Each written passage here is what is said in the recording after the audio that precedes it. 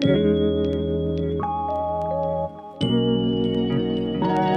guys, welcome back to my channel. If you are new, hi, welcome. I'm Tanealia. So glad to have you here with me today. In today's video, we're going to be doing something that I have never done before, and I am extremely excited. I'm going to be doing my first ever Sephora haul and try on. If you're new to my channel and you haven't been following me up until now, I usually only shop Ulta. One, because I have an Ulta card, but also because Sephora is like more luxury, and you know, up until this year, I wasn't really interested in trying luxury and high-end brands. I try to be as cruelty-free as I possibly can, and as we know, a lot of luxury and high-end products are not cruelty-free, and they do animal testing, which makes it a little bit more difficult to test out products, you know, on the high-end luxury level. But there have been some brands that I've been eyeing lately, like Patrick Ta. I grabbed one of the little cream powder duos. I'm very excited about this. This haul was a birthday gift from my husband. I turned 46 on March 12th. I cannot believe it. I am almost 50 years old, 4 years away from 50, 46 years old. But I have pretty much a full face of products here. Whatever I am missing, whichever step I do not have, I will just pull from my project empties. I'm currently working through some things, but I have about 90% of a full face here in front of me. I'm also at 3,815 watch time hours. Those of you that are trying to reach monetization and trying to get into the partner program, as you guys know, you have to get 1,000 subscribers and 4,000 watch time hours to get there, and I am less than 200 watch time hours away. And I just want to say thank you guys for watching my content and for being here. I know that there are a lot of channels out there that you can choose from, and the fact that you take time out of your schedule at all to watch anything on my channel, I really appreciate it. I wouldn't be here 3,815 watch time hours, less than 200 watch time hours away from my goal if it wasn't for you guys. So once again, thank you so much. I appreciate every single one of you. All right, so let's go ahead and get started. I'm going to prime. I do not have a primer from Sephora. I'm just going to be using one for my project empties. This is from Believe Beauty. Believe Beauty is the Dollar General in-house brand. It's exclusive, and all the products are $5 or less, and everything is pretty amazing. This is the Pretty and Primed Stay Put Makeup Primer. I think I've got about maybe this much left, so I'm going to go ahead and throw this on real quick. I like the overall finish of this one.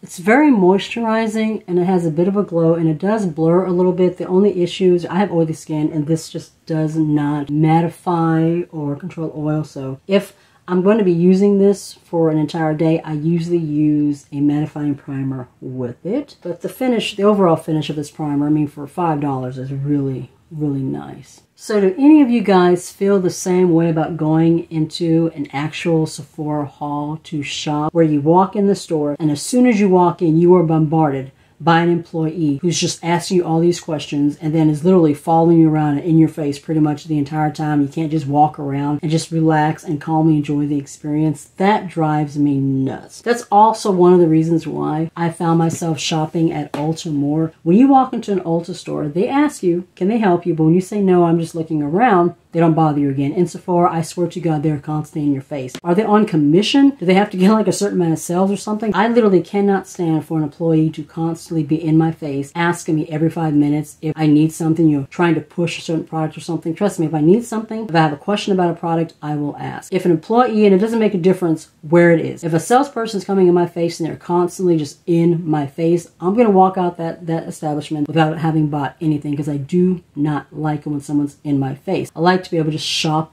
in peace and then ask questions when I'm ready to. At least when you're shopping online, you don't have to worry about somebody being in your face all the time, so that's nice. All right, so I bought all 3 of the Patrick Star One Size Beauty face products. I've got the Beauty Balm, I bought the Butter Concealer, and I also bought the setting powder. I got it in translucent. They had like a little mini of the setting powder, so I went ahead and got that. There's a travel size mini of a product that costs a little bit more. I'll get that first, because the last thing I want is to drop the big bucks on the full size only for it not to work for me the way that I need to. So I like when they have a little mini, but we're going to be trying all of these. The shade that I got is medium dark 2. This is for a warm golden undertone. This looks like it's going to be a really good match. I don't know what it is, but the last couple of times I have bought foundation line, the Kimchi one and the Kosas, I have just been sucking at picking my shade, and I picked it way too light. This looks like it's going to work. This is the Turn Up the Base BB Cream from One Size. And it says that it has a kind of a semi-matte matte, satin matte finish. When you apply it, it's supposed to have like this marshmallow velvety texture that just looks seamless and supposed to help smooth out texture. It's supposed to blur, so interested in seeing if it actually does any of that. I do like the way that this bottle is made. The way that the top of this bottle is made is unique. It's unusual. Usually whenever you get a product, it's in the middle. This one's off to the side. I'm wondering if it's so that way the product will fall this way and it'll be easier to get the product out. As you can see, I have not used yet, so let me go ahead and take the little seal off the top. Ooh, that's kind of thick for a beauty balm. That definitely blended right into my skin. It looks like it's going to have a decent amount of coverage. I'm going to take a little bit on my e.l.f. sponge. That might be too much. That should definitely be enough for my entire face. Kind of spread that around before I start blending it in. Yeah, I definitely applied a little bit too much. Thankfully, this little sponge does soak up a little bit of the product. I have been wanting to try Patrick Starr for a while. I've heard so many good things about his base products, especially about the concealer and the setting powder. All right, that's giving me a nice amount of coverage, and that looks really, really good. Yeah, that looks very skin-like. I'm not seeing like a whole ton of blurring, but it actually looks really, really good. I am impressed by the finish. It just blended right into my skin, and it literally looks like skin. It does not look like I have foundation on top of my skin. And this is a good shade match. This is really nice. I am happy. The texture definitely feels kind of marshmallowy, kind of velvety. It's very nice. So far, so good. So now for the Turn Up the Base Butter Silk Concealer, I got this in medium 5. Supposed to be medium warm golden undertones. It says that it is a medium to full coverage, and it's just supposed to give you this like buttery, silky, kind of smooth look underneath your eyes. That's what the doe foot looks like. It has like a nice little curve in it. I usually use a color corrector. This is probably about half a shade lighter than I normally would have gone, but it will definitely give me some brightness, that is for sure. I usually like to use a color corrector, but whenever I'm using a brand new concealer that I'm trying out for the first time, testing out for the first time, I'll just use it on its own. So I want to see what that coverage is going to be like without me having to color correct first. Go ahead and cover a couple of these blemishes. Hopefully this won't be too bright, and I can have it's like standing out instead of blending in. Alright, that's like blending in pretty well. It's not like super overwhelmingly bright. The golden warm undertone definitely helps. What are we seeing? Are we seeing coverage? We see the dark circles disappearing. I have dark circles in here, and I tend to have a little bit of a shadow in this little area right here. All right, with that first layer, I do not see a lot of coverage. I'm definitely seeing some darkness coming in through here. So we're going to try a second layer. I'm going to focus it right in here. I'm going to kind of let it set for just a second. Sometimes if you let a concealer sit for about 30 seconds or so and it sets just a little bit, you can get a little bit more coverage. So I'm going to go ahead and just kind of let it sit here for just a second before I blend it out. See if we get a little bit more coverage. Alright, so it's been sitting for about a minute. Let's go ahead and start blending it out. Definitely seeing a little bit more coverage. Alright, that actually looks pretty good. Letting it sit for a minute before I blended it out gave me just a little bit more coverage, and it is looking a little bit better. So, yeah.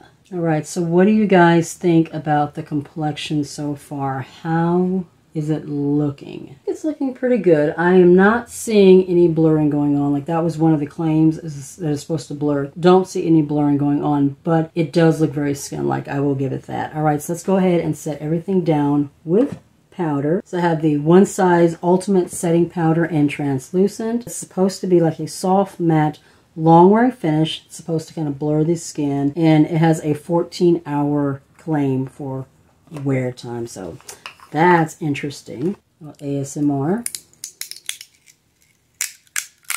That's always satisfying. I like to take a little bit and tap it into the lid because I feel like it makes it a little bit easier for me to pick up product. I'm going to take the flat end of my sponge and dip right into the powder and press it to my face. Oh, I thought I was smelling like a cookie scent at first, but no, I'm not. Okay, so it definitely has a soft matte finish. Press them right into my pores and see if I see any kind of blurring going on. It's okay. I'm not really seeing a whole lot of blurring happening with either the foundation or this powder. I'm going to take the other side of the kind of pointier end of the sponge, and I'm going to try pressing this under my eyes. When I did my full face of trying on makeup from Shop Miss A, I used that brightening powder. I did it with a brush, and it just wasn't giving me that brightness and coverage like I like to see. So I tried using it with the sponge, just pressing it in, and that seemed to work better. So I'm going to try it this way as well. Let's see what we get. I have a difficult time like trying to find a setting powder that won't look all dry and creasy underneath my eyes. Yeah, that is not the best finish under my eyes. It's looking kind of dry. The concealer itself is looking a little bit creasy. I also picked up from Tarte their new Tartsy Power Flex Concealer. We're going to be trying this in a different video, but this is another product that I've been wanting to test out. This is like their little mini travel size. Like I said, I love when they come in mini, so you can actually test out the product before buying a full size. I do not have a new brow product to try out in this haul, so I'm just going to go off camera. Throw on this one from LA Colors. This is the eyeliner and brow pencil in dark brown. This is also in my Project Empties. And then we will come back and we will try out this Patrick Ta blush duo. This is probably it's probably what I'm most excited about in this entire haul. To save time, I'm going to go ahead and throw on my Milani eyeshadow primer. I also do not have a new eyeshadow primer in this haul. And then while this is setting down, you can test out this Patrick Ta blush. I have been eyeing Patrick Ta for so long, and I just finally said, you know what? I'm getting me a freaking blush and I am trying it out. So this is the Patrick Ta for face. It is a double take cream powder blush in She's Vibrant. I believe this is one of the shades that was in that palette that he launched. I think it was last year. I was eyeing that when it first came out, but I ended up not getting it. So I was glad to see that he had released the single cream and blushes. But the way that this is made, you have a cream in the top. It's the same shade for both of them. The cream is on the top, the powder is on the bottom, and then there's a little plastic cover that covers the cream parts of the powder and the creams don't get mixed up. I'm going to try the cream one. I'm going to use my AOA Studio F13. I really like this one for cream blushes. So I'm going to dip into the blush, and then we're just going to slowly start applying that to the cheeks. Quick little check-in with the One Size Beauty face products. Everything is looking okay, but it's not my favorite finish as of right now. But let's go on ahead and test out this blush. Ooh, that's pretty. It's definitely blending over powder really well. I actually want to see what this consistency is like on my finger. Very creamy. It's a kind of a cream balm finish to it. Just put that on my cheek and then blend it in with the sponge. The shade is more pink than I was thinking it was. It looks like it's more of a kind of a vibrant orange. At least it's what it looked like when I ordered it, but it's looking more pink in person, but it's really pretty. I might go back and order the other two shades in this. Because I think what he did was he launched all three shades from that palette as singles, if I'm not mistaken. That is blending out beautifully. This is probably my first real official high-end luxury product, not counting the Natasha Denona eyeshadow palettes I've gotten at a BoxyCharm. And it is not disappointing. That is pretty. It's not lifting, you know, my makeup underneath. I am impressed. I'm going to go ahead and take my sponge and just kind of press it down just a little bit just to make sure the outer edges are blended in. I think I am going to take a little bit of the powder blush and go on ahead and just go over this a little bit. I'm sure that will add to like the wear time throughout the day, kind of set down the cream with the powder. So we have the powder. I'm just going to lightly dust over the cream. It's such a pretty formula. Ooh, that's nice. Like I said, I thought it was more orange, but this is actually going to go really, really well with the blush or the eyeshadow palette and the lippy that I'm going to be using. That definitely brought that color up. Increase the intensity, so we're going to go back over with our sponge. It's a beautiful formula, but you definitely want to kind of go in with a little bit of a light hand so that you're not going too crazy with the pigment right off the bat. But it is looking really pretty. I'm liking it. For highlighter, I'm going to be pulling from the Voss Bubbly Bellini blush palette. This is a blush and highlighter palette, and I also got the eyeshadow palette. I ended up with two of these, and the reason why is because I don't know why, but they shipped my shipment into two different packages. The eyeshadow palette was shipped separately from everything else, and it has shown that it delivered on Saturday, this past Saturday, March 18th, but it wasn't anywhere to be found. So Sunday, I called Sephora and they shipped me out a new one, and lo and behold, 2 days later, the first one showed up. So I have another one that's on the way. I think I'm going to give that one to one of my close friends that I'll be seeing for the first time since the pandemic this coming week. She lives out of town, and we're going to be going to a comic convention together, so it will be my first time seeing her in over 2 years, so I'm kind of excited about that. Since I have the Patrick Taw on, I'm going to go ahead and just use the highlighter. This shade is Prosecco, which is looks like it's a yellowy gold kind of a shade. Hopefully it's not going to look too gold on the skin. Nice creamy formula. Very smooth. I think this is my first time ever using a Violet Voss like blush highlighter formula. I have used the eyeshadow formula before. The Sakura palette is one of my favorites. Let's go ahead and lightly blend. Let's see how it's going to work over this cream powder combination too. Ooh, that is bright. That is bright. It's pretty. It's really, really bright. And it's probably amplified more because I'm applying it over a cream product. I'll use some of the blush shades in this palette in another video. I'm looking forward to trying Peach Puree, which is this beautiful orangey peach tone here. That looks stunning.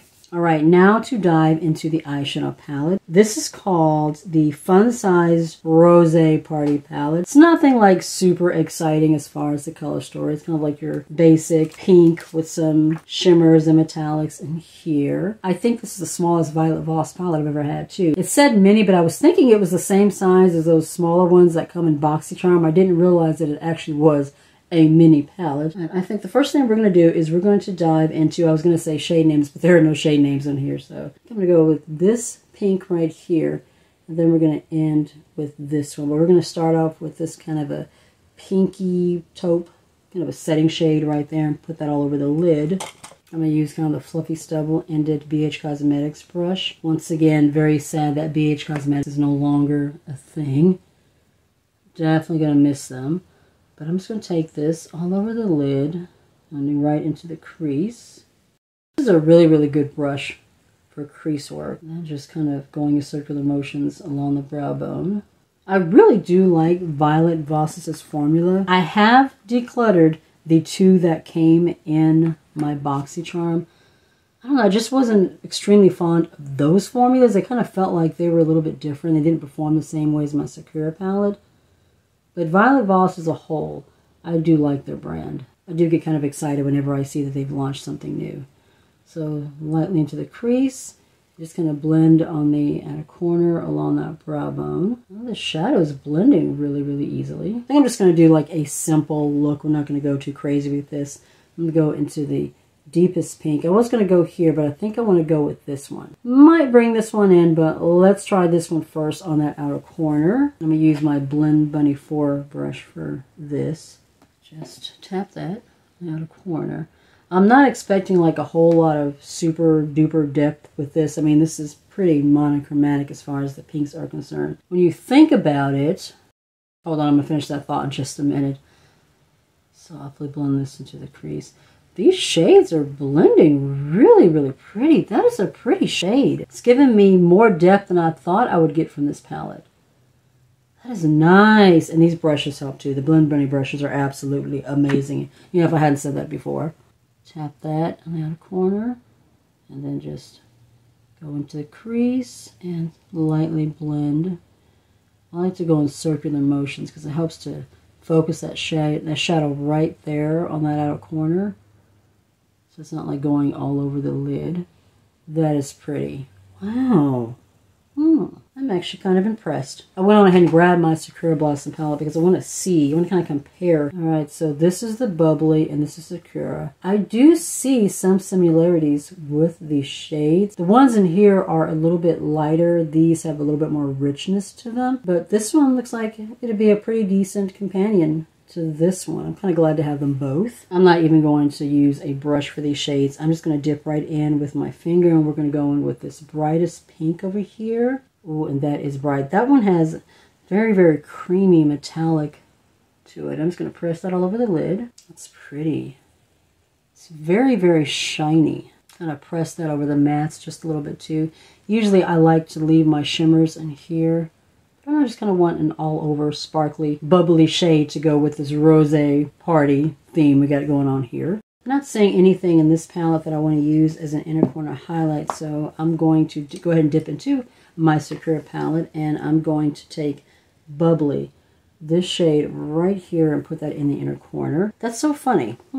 The shade that I'm picking out of here is called Bubbly. Kind of goes with the whole bubbly rosé theme. We're going to use Blend Bunny number 3. I think that's what this is. I'm just going to dip in here, and we're just going to blend that into the inner corner. And it kind of goes along with that gold highlighter. In fact, I probably could have just used that highlighter as my inner corner. I'm going to go quickly with Blend Bunny 2 and go back into this shade right here and just take that along the lower lash line just to kind of bring in some of that color down below, mainly focusing it on this part of the eye, on the outer corner.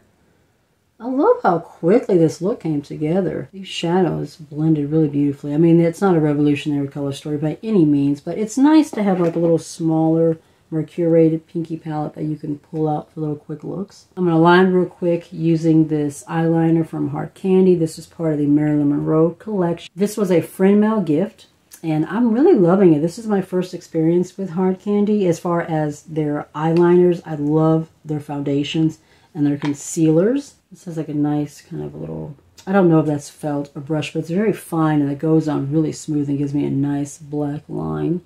Just going to throw this on really quickly. I'm going to go off camera and throw on some lashes. These are from Ioni. These are the Wispy Natural Flare 3D Meek Lashes, 100% handmade. I got these from Roses, but most of the time I'm able to find Ioni lashes from the Dollar Tree. They're actually very good when you consider the fact that they're $1, $1.25 now. But I'm going to throw these on, and then we will come back and I have one more product to try in this haul. Go ahead and wipe away any foundation that I may have on my lips. Alright, so the final product that we have to try out, this actually did not come in my Sephora haul. This came from Target. This was a gift from my daughter for my birthday. This is from the Lip Bar, which is a black-owned brand. This is the Liquid Matte Lipstick. It's long wearing. It has a jojoba oil. The shade is Hot Mama.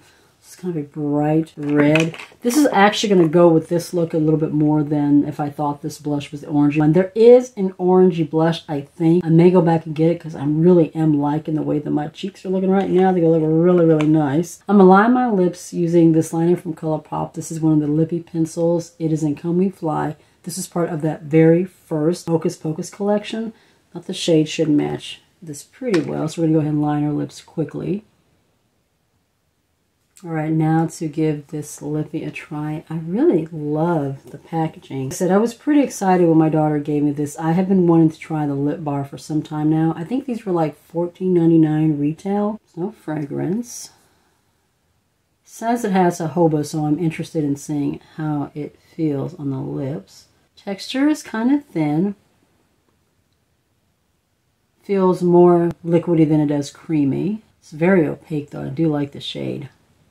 I'm really liking this doe foot. I don't know if you can see it, but it has like a nice little flat angle to it. Really helping to get the color on really nicely. That feels really nice. It's really comfortable. It's dried down, but it's not like dry and crackling lips. It feels really comfortable, and I love the way that the shade looks. It's such a pretty, deep, rich, intense red. Oh, I am loving that. I may have to pick up some more of these. This is nice. Alright guys, so that is the end of my Sephora birthday haul try on. Let me know down in the comments what you think. Have you tried any of these products yourself? Did they work for you? I will say that the longer these base products have been sitting on my skin, the better they look. Like they've kind of warmed up to my skin now and kind of melted in with my skin. The Beauty Balm and the powder is looking a lot nicer. The concealer is actually looking a lot better now. Definitely going to keep playing around with them. Let you guys know what I think about them in a future video once I've had a chance to try them and test them out a little bit more. But overall, I love how this look came out. This Patrick Ta Cream